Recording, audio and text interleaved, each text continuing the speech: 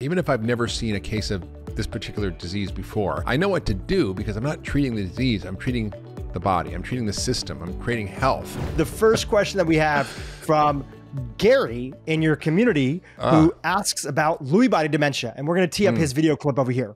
My mother passed from Lewy body dementia, as did my comedy and adult childhood idol, Robin Williams, who was suffering when he passed. I'd like to know everything you know. Are there any successful treatments? Have people rebounded? Is there any potential cures? Well, Gary, thank you so much for that question. And sadly, I've had a lot of opportunity to treat Lewy body patients. But the good news is there's something you can do about it. And Lewy body, for those people who don't know what it is a form of dementia that's sort of a combo between Parkinson's and Alzheimer's. So it's like dementia with a lot of motor features. So it affects this part of the brain called the basal ganglia, which controls motor function, but also has far-reaching effects throughout the brain. And you know, when we talk about dementia, there's no such thing as dementia. There are dementias, and they're all different, and they have different causes. Even, for example, Alzheimer's may have very different causes. Dale Bredesen, we've had on the podcast, has talked a lot about the various causes, whether it's inflammatory triggers, mold, toxins, Lyme, blood sugar issues, insulin, nutritional deficiencies, hormonal dysregulation. There's all these things that drive brain dysfunction. And so there's dementia that's classified as Alzheimer's, dementia that's Lewy body, dementia that's we call vascular dementia from little mini strokes. At the end of the day, we have to think broadly about what the root causes are. So while on the pathology, it may look the same. In other words, when you take someone's brain, you cut it open after they die, and you look at it, you're going to see the same pattern of cellular dysfunction and the same kinds of pathology on the slides amongst all the people with Lewy body, or amongst all the people with Alzheimer's, or amongst all the people with vascular dementia. But that doesn't mean the causes are the same. So, you know, while I've seen patients with Lewy body, they're different from each other. And I'm just recalling one in particular who was quite disabled, who I got pretty late in the process. And when the functional medicine approach, even if I've never seen a case of this particular disease before, I know what to do because I'm not treating the disease, I'm treating the body, I'm treating the system, I'm creating health, and I'm removing all the impediments to health and adding in all the ingredients for health. And when I do that, the body's innate healing system starts to activate. It starts to repair and start to renew and heal. And it's actually shocking to me, you know, because I'm so brainwashed still by medical school. I'm so brainwashed to think that, oh, this is impossible. Even though I kind of know after 30 years of practicing functional medicine that it is, I'm still sort of shocked when I try this stuff and it actually works. And I'll just sort of share a case of a patient that'll sort of help you illustrate what we can do and what we did find and what actually matters. This patient was about 85 years old, a woman who really was struggling. And when she was brought to me, she was unable to walk. She was in a wheelchair because of the motor dysfunction. She came to my office. We had to have 3 people pick her up. And she was a little lady. We had 3 people literally pick her up to stand on the scale to weigh her. And she was unable to run her business affairs. She had really a very large, successful business and was on the board and was heavily involved and was just no longer functioning. She couldn't go out anymore. She couldn't socialize anymore. She was really homebound and wheelchair ridden. Wheelchair, is that ridden? Ridden? Wheelchair bound. Wheelchair bound. And she was referred to me by a friend, and her son and her and I talked for a bit, and she really had trouble speaking. She had trouble talking because of the motor effects. And I was like, well, gosh, I don't know if there's anything I can do, but let's take a look. So it turned out, even though she was thin, she was diabetic, and her blood sugar was very poorly controlled because she ate a lot of carbohydrates. So she may not have been overweight, but she was over fat and under lean. In other words, she was what we call metabolically obese normal weight. She was thin on the outside, but fat on the inside, and all the metabolic parameters around blood sugar were just way off. And she had also a lot of gut issues and had never really had normal bowel movements, was severely constipated, uses colonics and enemas and laxatives for years and years and years and years. And then she had all these weird other things. She had all these migratory rashes all over her body, which were yeast infections on her skin, on her breasts and everywhere. And she kept getting these shots from her doctor for energy, which were steroid shots, which is, I think, criminal. Yes, it's great to have if you're climbing Mount Everest and you're going to die, you take a steroid shot like Decadron, adrenaline shot, so you can get off the mountain. But it's not meant to be used for people who are just a little tired. It's basically the stress hormone, and it causes the brain to shrink. It causes diabetes. It causes all kinds of muscle wasting, hormonal dysregulation, low growth hormone. I mean, it's just a disaster to be taking on a regular basis. So this was contributing to her problem. And she also was really significantly nutritionally deficient in many, many nutrients, including B12, folate, B6. So she had tremendous gut issues. She had diabetes, and she had significant nutritional deficiencies and hormonal dysfunction. And so I kind of looked at the whole picture, and I said, well, let's just start to rebuild your system from the ground up. So the first thing we did was clean up her gut. And it turned out she had tremendous amounts of yeast from all the steroids and antibiotics she'd been on. She was severely constipated, which can go along with yeast overgrowth, or what we call SIFO, small intestinal fungal overgrowth, which is similar to SIBO, which is small intestinal bacterial overgrowth. She was bloated, distended, uncomfortable. And so we got her gut normalized. I gave her an antifungal, I gave her probiotics, I gave her a whole gut repair program, gave her magnesium, I took away all the laxatives and got her on MCT oil, vitamin C, magnesium, which really helped bowel movements. And so she started normalizing her gut, which is great. And then we actually also addressed the blood sugar. So we put her on a modified ketogenic diet, extremely low carbohydrate, higher in fats. And the brain loves this. And particularly in Alzheimer's and Parkinson's, there's really good data showing that a ketogenic diet can be really helpful symptomatically. And I've had many other patients with Alzheimer's. When they get pretty bad, I'll often try a ketogenic diet when I see them slipping.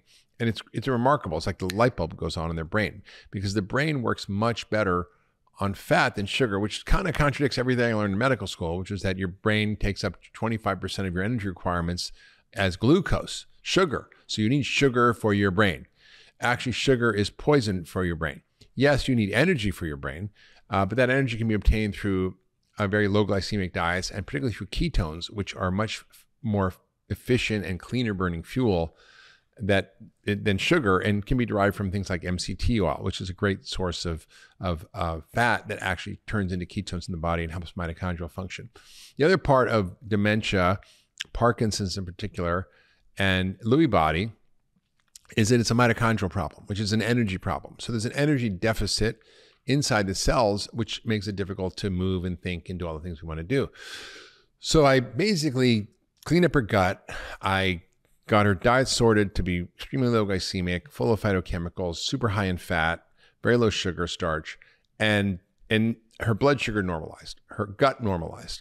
And then I started upregulating some of these B vitamin pathways that have to do with brain chemistry that can be contributing to dementia, like B12 deficiency. She was on acid blockers, all kinds of drugs I had to take her off of.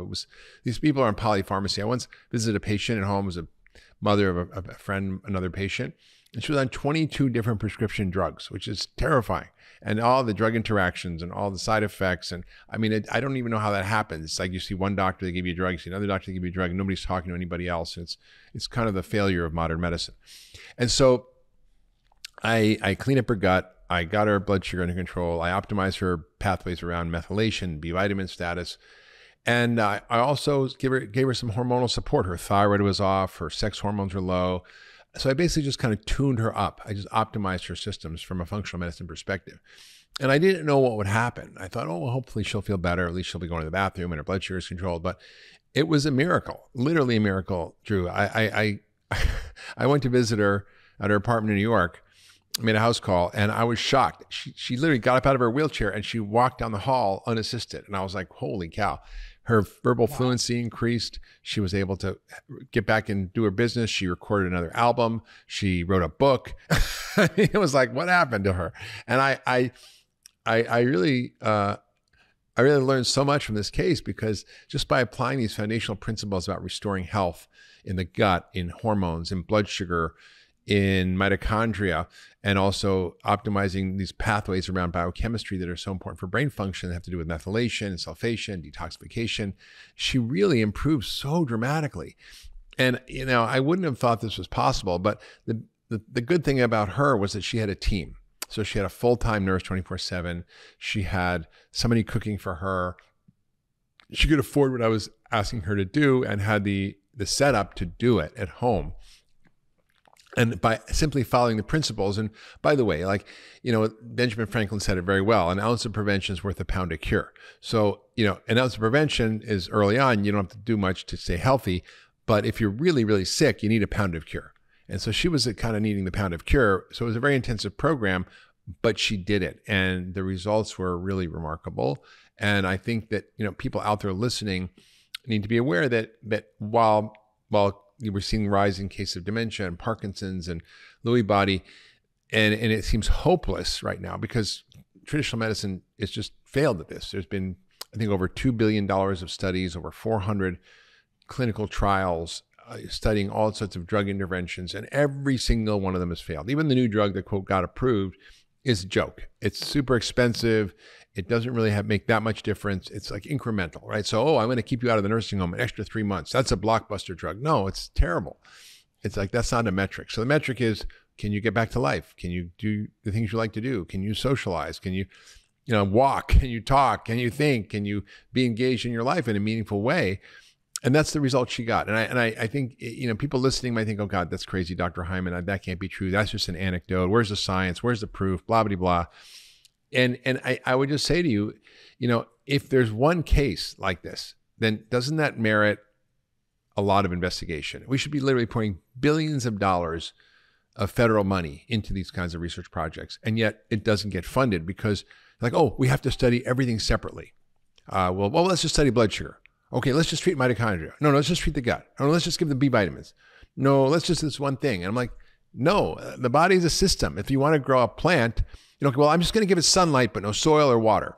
Or I'm just going to give it soil, but no water or sunlight. I'm like, no, you need all the things that are required for health. It's like, well, let's just see what works.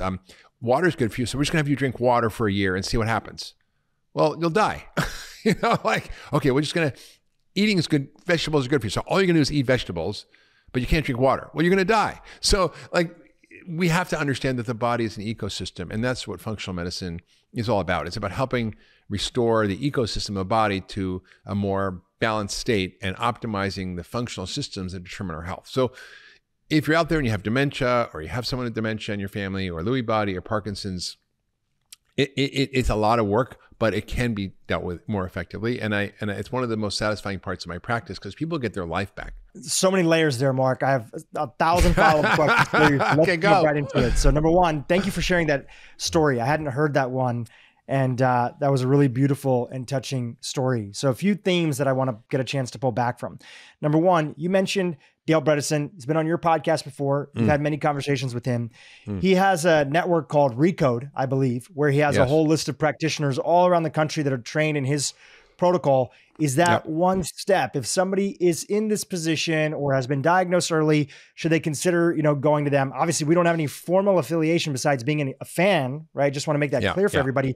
But is that one step to go find the right practitioner? For sure.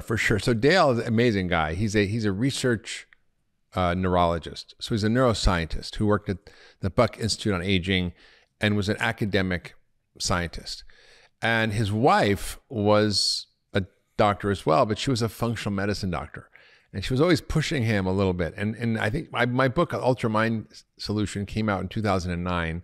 And he read the book, and he, through reading the book, realized that the things that I was observing clinically and the results I was getting clinically were the things that he was seeing in the laboratory on the bench that hadn't quite reached clinical practice yet. But actually it had through functional medicine. And that led him down this path of rethinking everything he's doing and looking as a neurologist, as an Alzheimer's expert, as a dementia expert, looking at these principles and starting to apply them. And so he started to apply them in a kind of a loose way, and he started seeing these results. And after patient, he got very serious about it. And he's really taken this work and created not just the books he's written, including the last one, I think The First Survivors. I think there's people know there's breast cancer. Alzheimer's, right. That's first there's survivors of cancer, there's survivors of heart attacks, but who's a survivor of Alzheimer's? So, well, there are survivors now. And I've had many of them in my practice. So he basically took that science and combined it with the principles of functional medicine and created a scalable model online and in person to find out what's going on with you. And it's called Recode. So, we might have a few differences around the edges here and there, but we're like 98% aligned. And I think he's done a great job of making this widespread and accessible. And to just hear him talk and hear him share the stories. And actually, there's a documentary that they were making years ago. I saw it. I don't know what happened to it, but it really was about all these Alzheimer's survivors and dementia survivors. And it's like, okay, well, if that's true, then, why aren't we actually doing this at scale? And it's just like everything else. I mean, we know the cure for diabetes is better food. And that's not a controversial idea. And yet insurance doesn't pay for it. Doctors don't know what to do with the information, and they just keep prescribing drugs. So, we're in the same situation with pretty much everything else that works in medicine that isn't mainstream. It's just marginalized because of perverse financial incentives, because doctors don't understand it, because the research infrastructure doesn't fund the kinds of research that shows how systems approaches work. They're very much reductionist. So let's look at this one drug for this one pathway for this one disease and see if it works when we keep everything else normal. But that's just not how our bodies work. That's a big part of this podcast and the work that you do, even separate from, you have a nonprofit that does advocacy work and trying to lobby Congress, foodfix.org if people want to check it out. But I would say that this podcast that you've created is also advocacy work, because how change happens in society is by the spread of ideas. So somebody who's a research assistant somewhere and part of a grant application team here's a podcast because their sister or mother is suffering from something. And all of a sudden it puts a little seed in their head that there's a different approach. They get excited. They talk to their, manager, at their research clinic or university. They start to say, maybe there's something that's there. And that's how momentum gets started. Or a doctor's listening here and they're treating a high profile patient. That patient decides to start talking about your work or how they've been influenced by the principles of functional medicine. And momentum builds momentum. So a big part of this is just spreading enough education so people get excited enough to want to look. Because if you try to go direct to the source and convince people, it goes back to that standard Max Planck quote that people know so well. Changes in medicine happen one funeral at a time. Well, I think he said science, but changes in science and medicine happen one funeral at a time. Yeah. Basically the quote is, science doesn't advance by convincing your opponents and helping them see the light, but because they eventually die and a new generation grows up that's familiar with it. That's actually the quote, but it's basically one funeral at a time. Yeah, one funeral at a time. And it was funny because, I know you're studying longevity. Elon Musk was interviewed a couple of weeks ago, and he was like, the person was asking him, all your friends or your contemporaries, Jeff Bezos and this person, all the billionaires are exploring longevity, and they're putting hundreds of millions of dollars into space. Why are you not? And he said, the hardest thing that we have right now is that society actually progresses because the old guard dies and then a new generation comes in with a new approach. And I don't know if we want a bunch of people living a long time who have old ideas, they're going to end up suppressing everybody else. I thought that was an interesting take on the whole situation. I take that personally, actually. I don't want to be sent out to pasture. I got a lot more to give still. So I'm never going to call it quits. Yeah, please. But I get it. I get, it's interesting. I don't think age is necessarily a factor. It's mindset, and that mindset, 100%. And when I was at Cleveland Clinic, they were doctors in their 70s and older who were extremely open and curious and really connected to functional medicine. And then there were younger doctors who weren't, and there was just an ossified mindset among certain people, and it's usually out of ignorance or fear, and people don't necessarily know, or they're unfamiliar with it. And so I don't know if age is really the determinant. It's more. I'm going on record. I'm not an ageist. I have nothing against anybody at any age, both younger or older. This is really about having a youthful mind at any age. Youthful mind. And a youthful mind is an open mind. It's a mind that wants to learn. It's a mind that's open to the idea that we're going to change our opinions sometimes. And that's actually how we get better. And if you look back at key moments in your life, those key moments of either really good things or really often challenging things, they kind of, if you leaned into the lesson, they opened your mind a little bit and you saw things in a different perspective. So, absolutely. No, this reminds me of a Groucho Marx quote. He said, be open-minded, but not so open-minded that your brains fall out. So I think having a good skeptical, critical mind is important, but also being open to exploring ideas that might be unfamiliar or may seem ludicrous, but actually turn out to be right. As I'm researching my book on longevity, I actually was sort of talking about this whole idea of the microbiome. and how the microbiome plays such a huge role in all disease, even aging. And I was referencing the work of Eli Metchnikoff, who won the Nobel Prize in the early 1900s for the discovery of macrophages, which are a type of white blood cell.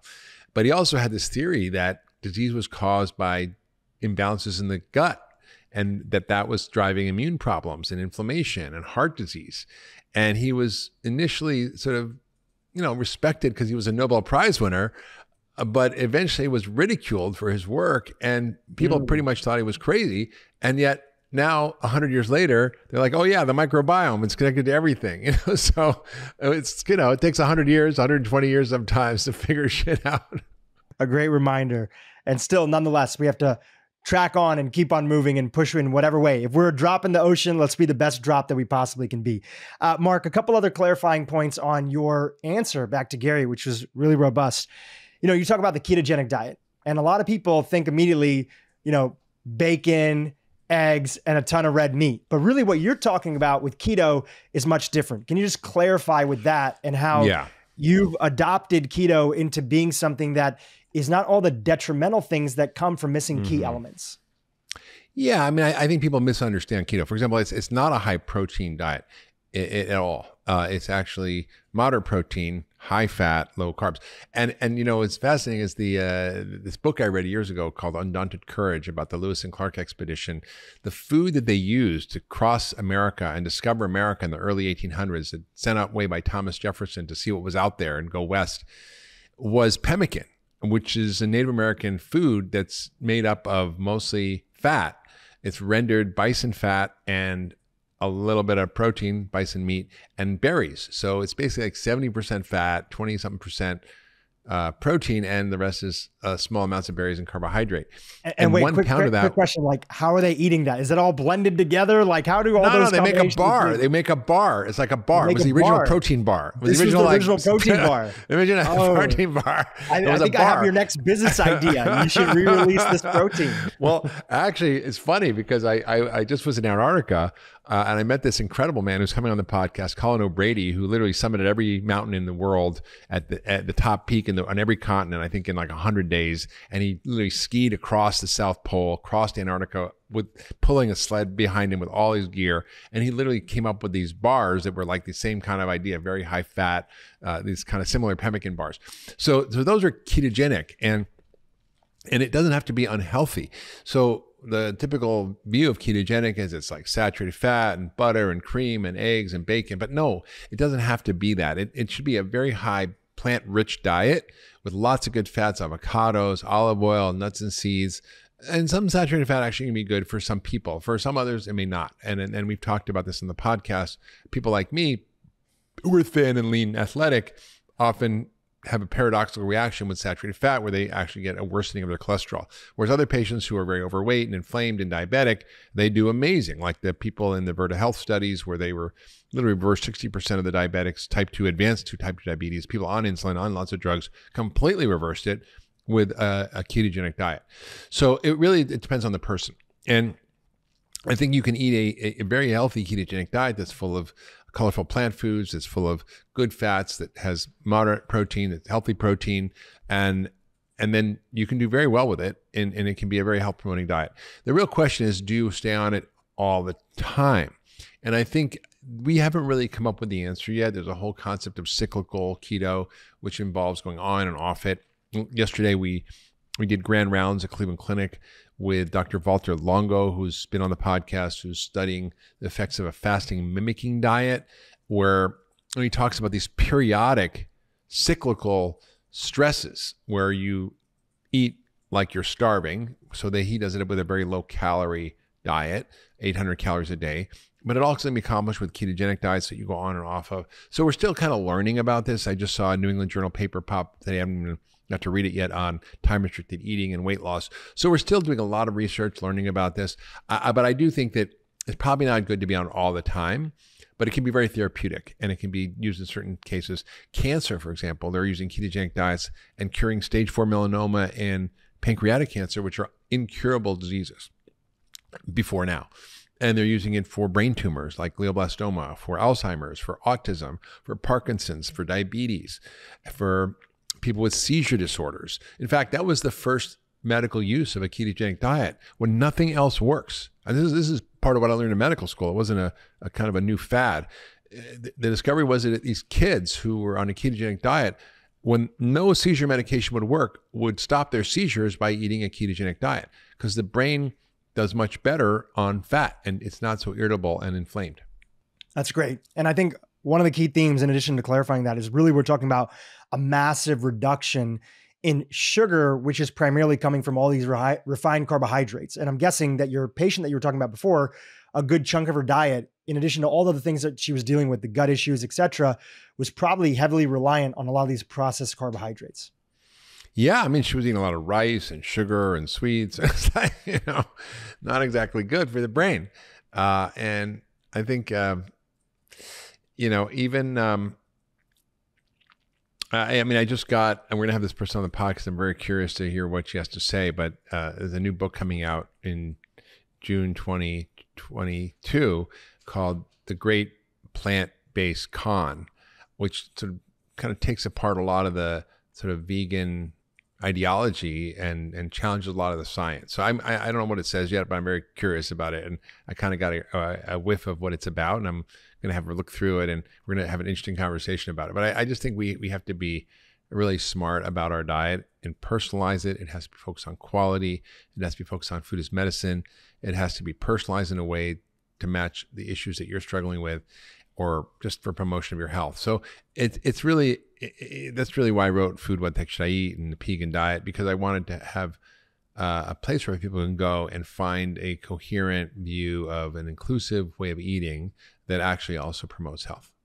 Okay, before we go into the next question, final question off of what Gary was saying. He mentioned Robin Williams. Were you a Robin Williams fan? And heck yes. Yeah, anything that you want to mention about Mork and Mindy? Yes, actually, I met his son not too long ago, and he's launched a new supplement company, right? Yep. And he's actually interesting. I think he works with another friend of mine, and it was heartbreaking because I don't know if you all saw the movie. There was a documentary on it, and it broke my heart because I feel like he didn't have to suffer. There was a way out. He just didn't know about it, and nobody around him knew about it.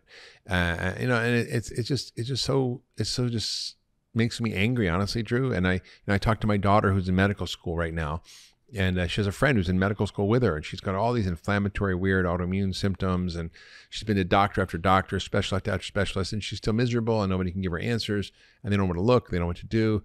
And I'm like, well, this is not hard to solve. I mean, there are root causes of inflammation in the body that link to autoimmune disease and all the symptoms she's having, and you just need to go through them. It's not that hard. It's toxins, allergens, microbes, infections like ticks, microbiome, diet, stress. I mean, it's a short list of things.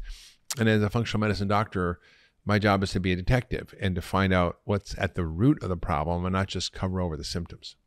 Yeah. And the last note that I'll mention about that, Robin Williams, all the resources in the world, right? A well-off individual from well-deserved, a lifelong career of making people laugh and smile and cry and all those things. So he had resources financially, and still yet even, and the patient that you mentioned, luckily she got connected to you and the Ultra Wellness Center, but so many people, even with resources, struggle to get the right care. No. And if you're lucky enough to have resources, and most people in the world are not, that's why it's even more important to go back to your original statement, which is about prevention. If we can think about these things, if we can integrate them and not wait till we get sick, we don't have to hope and wish that even if you have the education, you need a little bit of a nest egg to even sometimes pursue these things. We're not going to lie. It's expensive sometimes, right? You were mentioning she had a cook, functional medicine test, other things. So prevention, practicing these things now so we don't end up in that position in the future.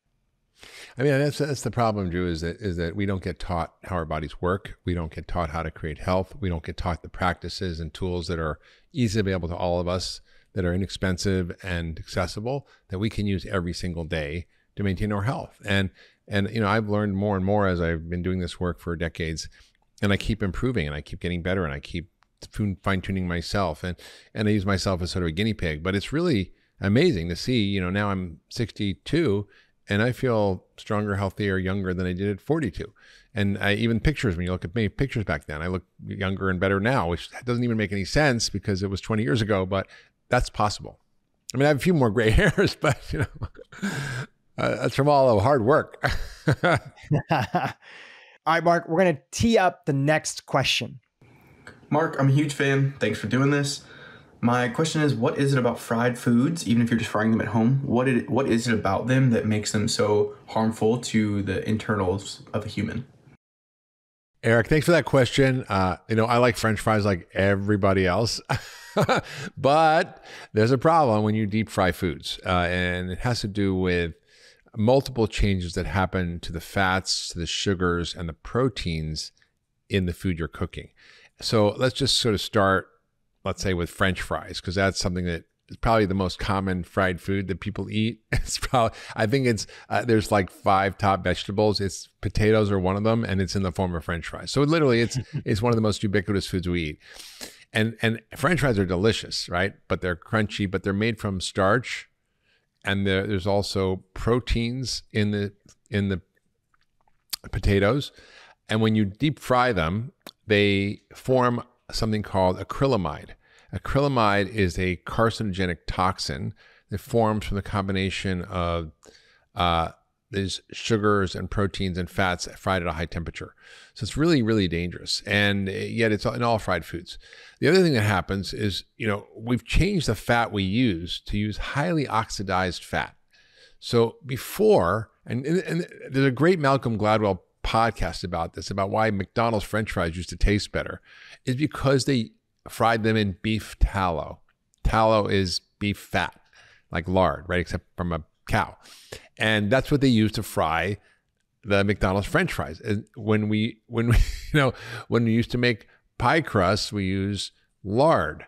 So we used solid animal fats for frying, which are much more stable, less oxidizable, and much safer to use for high temperature cooking. But now, then we switched, by the way, to partially hydrogenated fats or trans fats, which was a disaster which killed literally hundreds of millions of people, 100,000 millions of people over the years, been ruled not as safe to eat by the FDA, although it's still everywhere. I mean, I went into the supermarket the other day and I saw Crisco and all the hydrogenated fat products. I'm like, what is this still doing here? In 2015, 7 years ago, the government said we shouldn't be eating this. It's not safe. And yet they've given the food industry a long runway and a lot of loopholes to keep selling this stuff.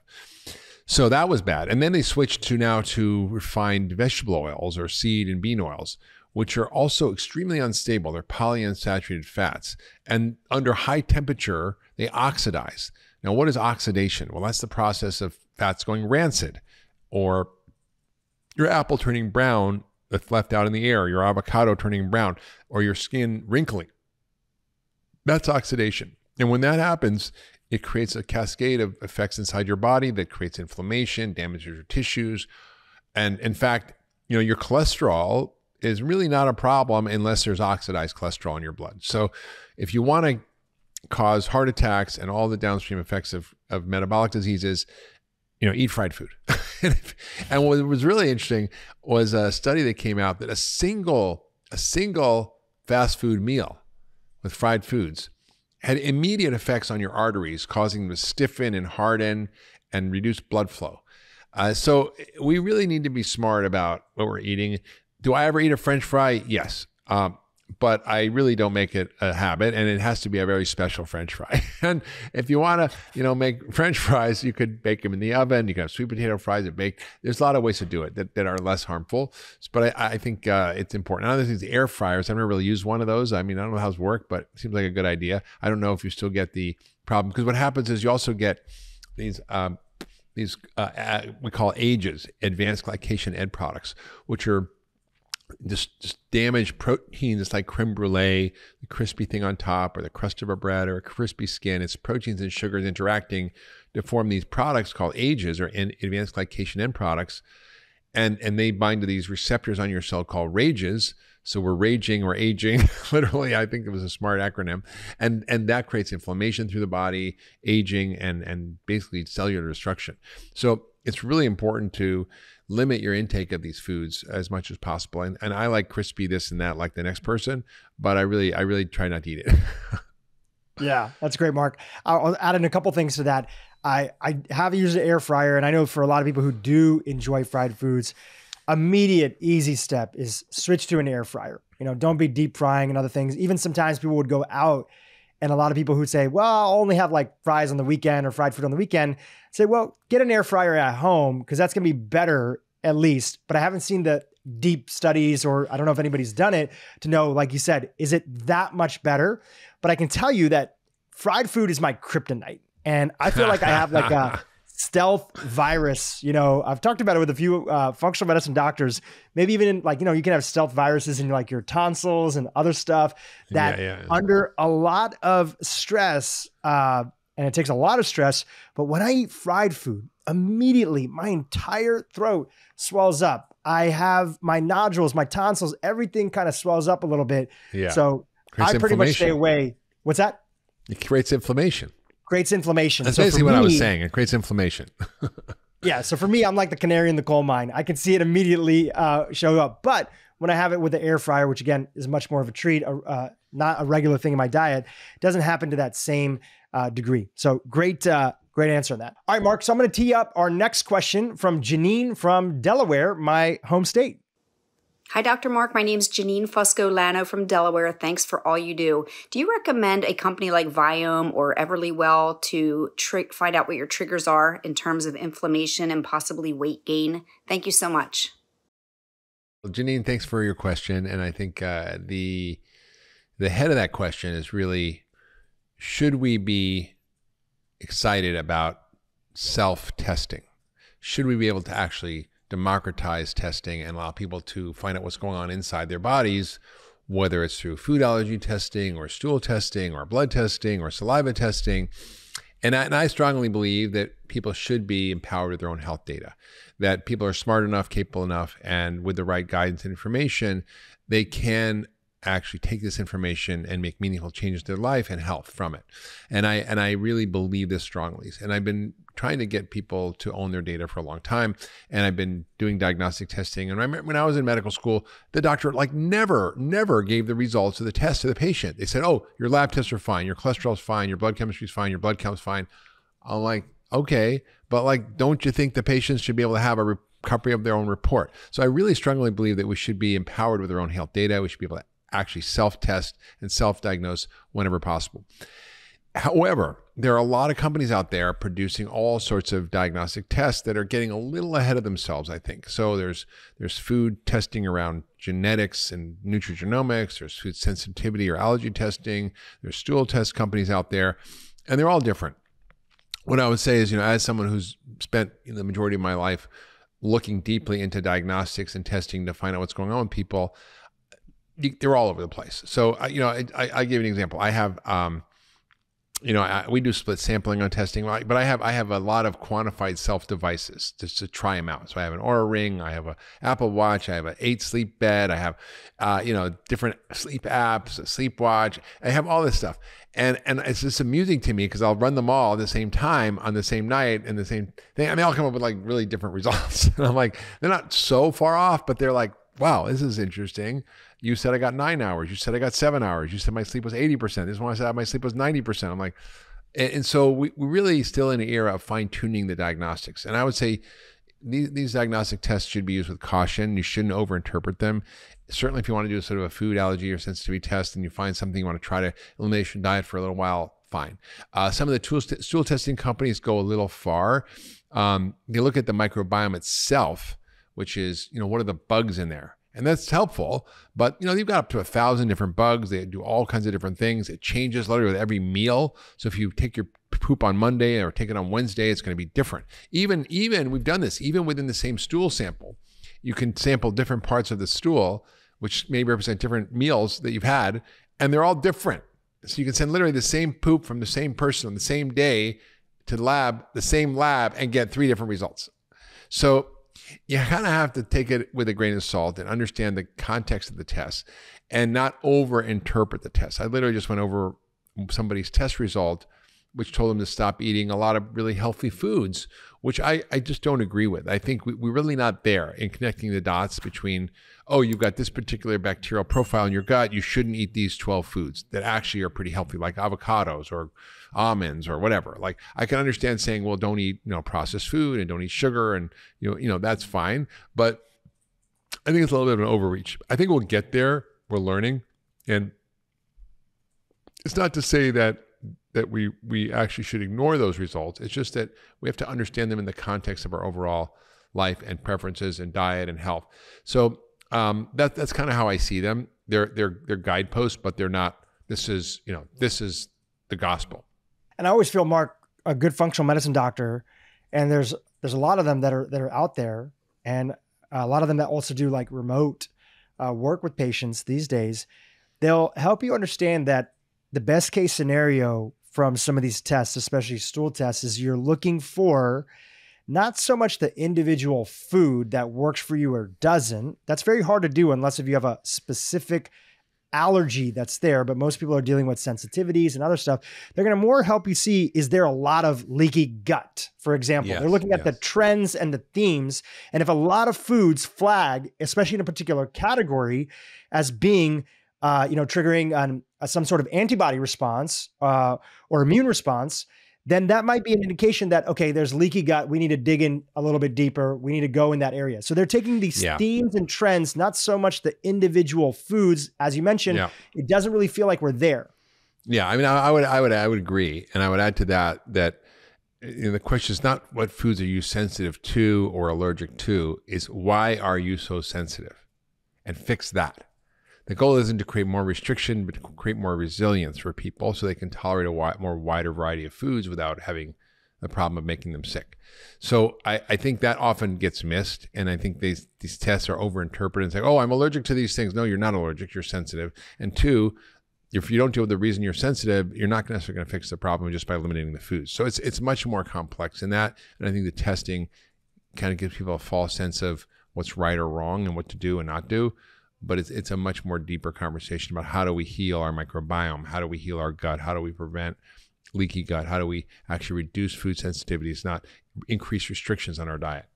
All right, Mark, our next question is from Melissa, who has a question about leaky gut, which we just talked about. Hi, Dr. Hyman. So I was recently diagnosed with subclinical hypothyroidism and leaky gut. I was wondering if there are some ways in which I can heal my leaky gut other than just taking the right probiotics and removing food sensitivities from my diet. Thanks. Well, thank you, Melissa, for your question about low thyroid function, what we call subclinical hypothyroidism, but I don't even think that's the right word, and how it connects to food sensitivities and leaky gut. So subclinical means you don't have symptoms, but there's something wrong. The truth is most people with low-grade thyroid problems do have symptoms, but they're just subtle. So low thyroid symptoms can be fatigue, depression, insomnia, constipation, muscle cramps, muscle twitching, menstrual difficulties, high cholesterol, all kinds of things that are just, we think are, quote, normal, but they're not. So I do think it's important for people to get it properly treated. The question is, what's the cause? Low thyroid function is a symptom. What's the cause? And it can be many things, right? It can be heavy metals. It can be environmental toxins, which are really common as triggers for autoimmune thyroid disease. But it also can be what's going on in your microbiome. And the truth is that the microbiome and leaky gut are really important in discovering what often the root causes are for autoimmunity. So if you have autoimmune thyroid disease, which is maybe the case, and by the way, I wrote a whole sort of ebook called The Ultrathyroid Solution, which details exactly what you should do in terms of what diagnostic tests you should have, what the diets you should be on, what nutrients are important, what vitamins you should take, what thyroid you should take, how to properly look at things. And if the doctor, for example, isn't looking at your thyroid antibodies and looking at all the thyroid tests, including TSH, free T3, and free T4, they're not actually getting a full picture. And you may actually have sort of borderline elevated TSH, which means low thyroid. But if you have elevated antibodies, it means you have an autoimmune disease. And that's really important to know, because Hashimoto's, or the autoimmune disease that causes low thyroid function, is often caused by gluten. It can be caused by other things, by environmental toxins, but also caused by gluten. Now, how does that work? Well, gluten increases something called zonulin in the gut. And Alessio Fasano, who we've had on the podcast, who's one of the world's experts on celiac and gluten, is at Harvard. He first studied this phenomena in cholera and discovered that in cholera, the body produces something called zonulin, which is this protein that causes the cells in the gut lining to come apart and creates leaky gut, which is where you get diarrhea and it creates a mess. And that's why people die from cholera. But he also found that gluten causes the same thing, not to the same degree, but it causes increases in zonulin, which drive the gut to become leaky.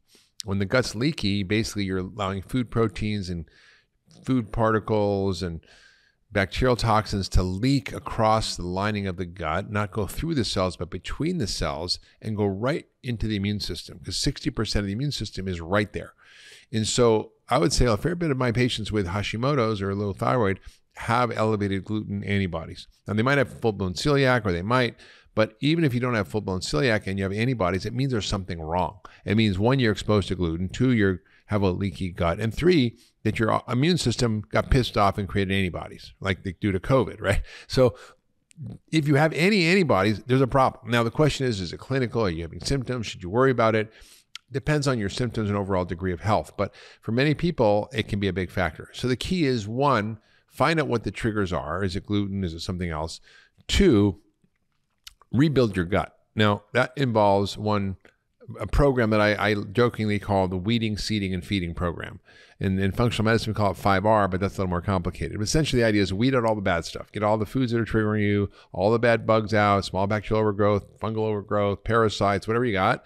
And then seed the gut with healthy bacteria, probiotics, and so forth, and feed it with prebiotics and healing nutrients and polyphenols, things like zinc and omega-3 fats and vitamin A and vitamin D and all kinds of things that are important, glutamine, to help repair the gut lining. So when we do that weeding and seeding and feeding program, it literally can repair the leaky gut and you can be much more resilient. When I was really sick with chronic fatigue syndrome, 20 plus years ago, I couldn't eat anything.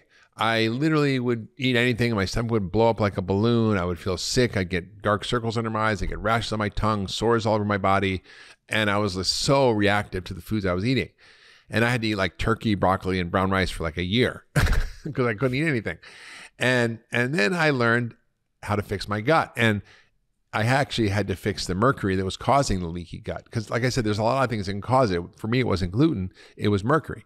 And until you figure out what the issue is, you can't fix it. And whether, for example, you might have hypothyroidism, and you might have leaky gut, but the cause might not be food sensitivities, it might be the result. Food sensitivities occur as a result of leaky gut.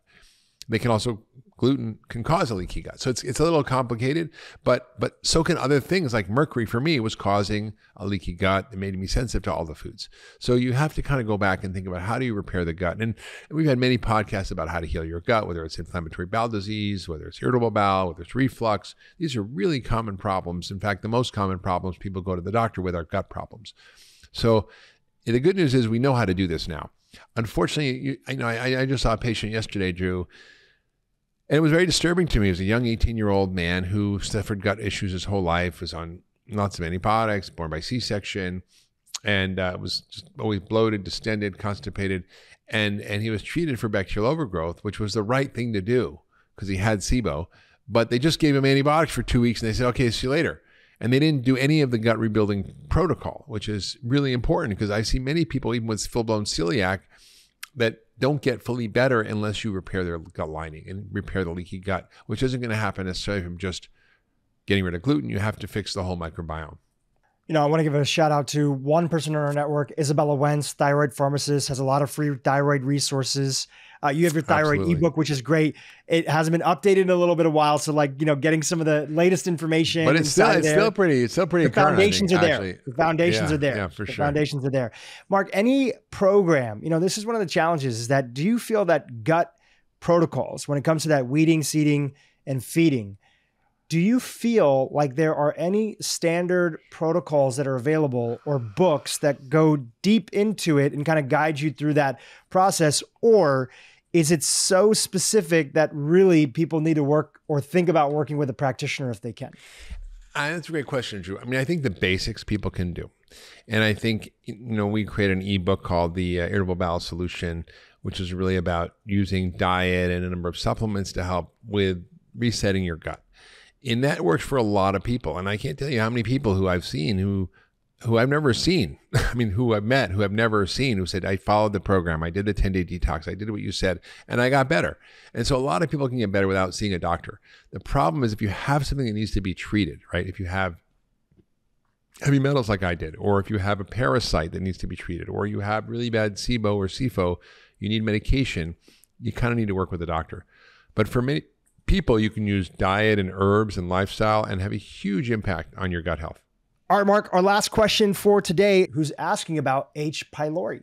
Hi, I test positive for H. pylori. I've tried to clear it twice with antimicrobials under the supervision of my doctor, but it's not working. I still test positive. Is there another way? H. pylori is a bacteria. It's really common that causes ulcers, but it can also cause, we call it dyspepsia or indigestion, heartburn, reflux. And I'll tell you a little bit about the backstory on it because it's kind of fascinating. This bacteria was seen for years by gastroenterologists on biopsies, and they thought I was just this kind of innocent bystander, and it wasn't really causing any of the GI symptoms that they were treating. And we used to think ulcers were stress and emotional issues. We used to cut the vagus nerve. I literally would cut the nerve to the stomach as part of the treatment and surgery to get rid of ulcers.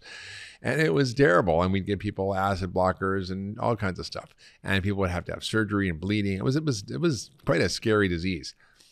Then we discovered these drugs called PPIs or acid blockers and things like Tagamet and Pepcid and Zantac, which really helped. But there was a scientist, not even a scientist actually, a doctor, a gastroenterologist named Barry Marshall from Australia, who had this crazy idea that this bacteria wasn't just a bystander, but it was actually the cause of ulcers, called Helicobacter pylori. And he's like, look, I think this is the cause. And all of his colleagues made fun of him. They laughed at him. So he did an experiment, which seems really crazy, but it really worked. So he got a beaker full of this bacteria. He drank it. First, before he had one of his friends, who's a GI doctor, scope him. So they did a whole exam. They took pictures. They looked at his stomach. And then he drank this stuff. Then he waited a while. And then he got ulcers. And then by the way, can I just interject 1 second? I feel like doctors back in the day were so gangster. They would do experiments like that. This was not that long ago. This was not even that long ago, Drew. This was like not even that long ago. This was like, this is since I graduated from medical school. So it's not that long ago. Although that was a long time ago. and it wasn't like this was in 1905. This was like in, I think, the 80s and or 90s. And he basically drank the beaker, got the ulcer, got scoped again. And then he said, well, I'm going to give myself antibiotics. I'm going to cure it, and then my ulcer is going to go away. And he basically did that. He basically gave himself ulcers through this drinking the bacteria, and then he cured it with antibiotics. And this really fulfills the criteria for a causation using this concept of Koch's postulates, which is a scientific term for basically this scientist Koch, who basically discovered how we proved that a bacteria caused an illness. So anyway, that was fascinating. And he ended up winning the Nobel Prize for this discovery.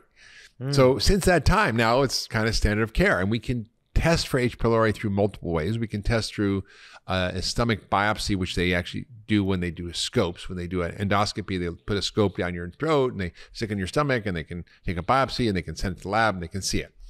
Or you can do a breath test where you drink this liquid that the bacteria ferment, and you can actually do a breath test, which is probably the most accurate to see if you have an active infection.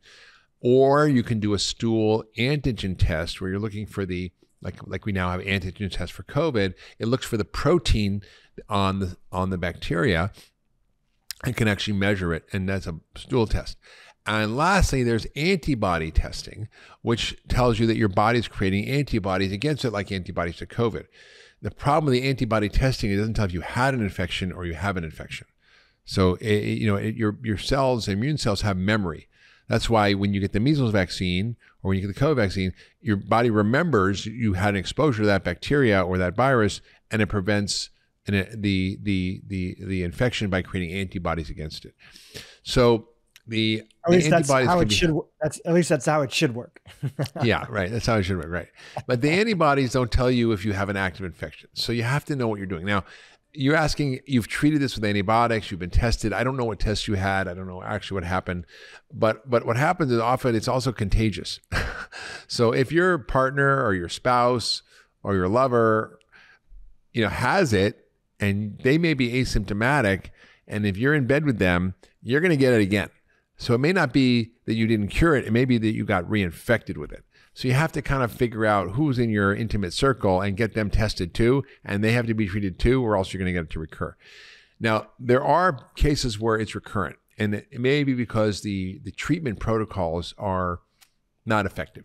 And there's many different protocols, but it usually involves an antibiotic or two and an acid blocker.